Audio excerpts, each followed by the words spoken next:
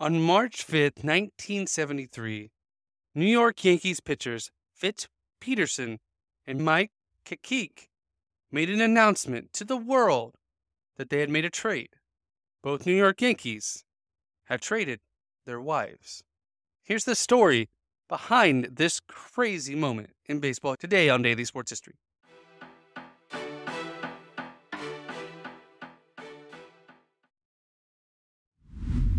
Welcome to Daily Sports History. I'm Ethan Reese, your guide to a rapid deep dive into sports history every day.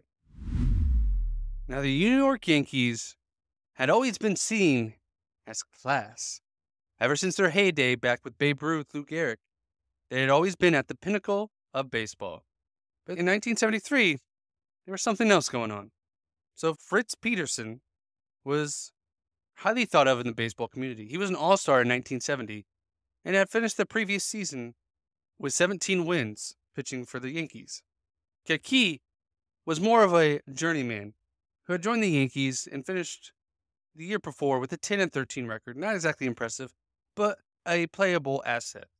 And both men actually lived close to each other in the state of New Jersey and frequently got together ever since they became teammates in 1969. And both men had said it was just something that happened. They started to spend more time together, and Fritz became in love with Mike's wife, Susan, and his wife was in love with Mike. And by the end of the year in 1972, they had finally made plans where both men packed up their belongings and switched lives completely, moving into each other's houses. Now, Suzanne and Mike had two daughters, and Fritz and Marilyn had two sons, and they wanted to keep their life as normal as possible.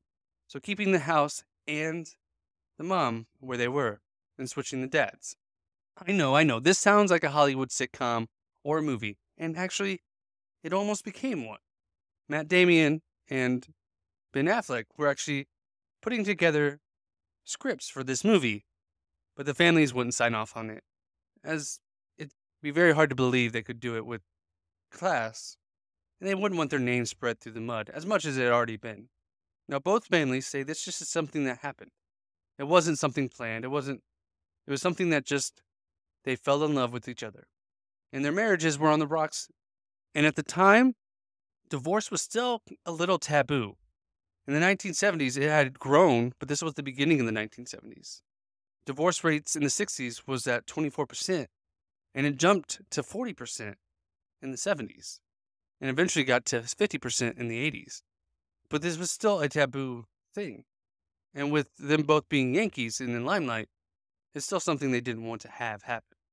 And as more and more people started to become aware of the situation that they had switched lives and switched wives and houses and families, they wanted to get the situation clear. And they told their GM and manager about what was going on. And they asked not to be traded in order to keep closer to their families, and so they could still support them and be part of their lives. Neither the manager or GM had any problems with this new setup. And the GM, Lee MacPhail, made a joke at the press conference saying maybe they'll have to cancel family day, but otherwise they'd seem unfazed. And they backed up the players during the press conference saying they live their own lives and whatever makes them happy is what's important. And for the kids' sake, we're going to do what we can to keep them together. Even though everything seemed happy at the moment, things do begin to become rocky. As Fritz and Suzanne were very happy, Mike and Marilyn were not the same. They realized maybe they had made a mistake. After the relationship ended with Mike and Marilyn, Mike moved on and pitched with the Indians, Rangers, and Mariners before retiring in 1977, finishing his career with a 39-51 career record and a 4.59 ERA. Nothing to write home about, but it had a solid career that lasted over 12 years.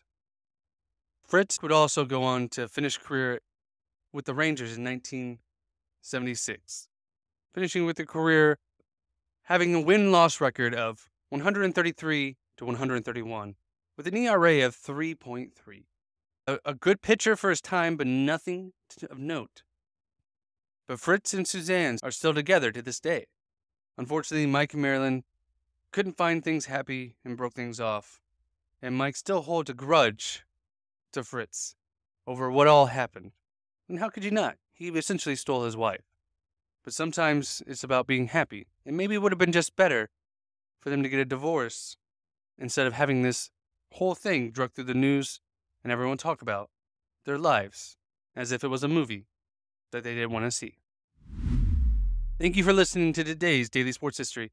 If you like this, please join our communities on our socials. We're on Daily Sports History at Twitter, Instagram, Facebook, TikTok, YouTube. We'd love for you to join there.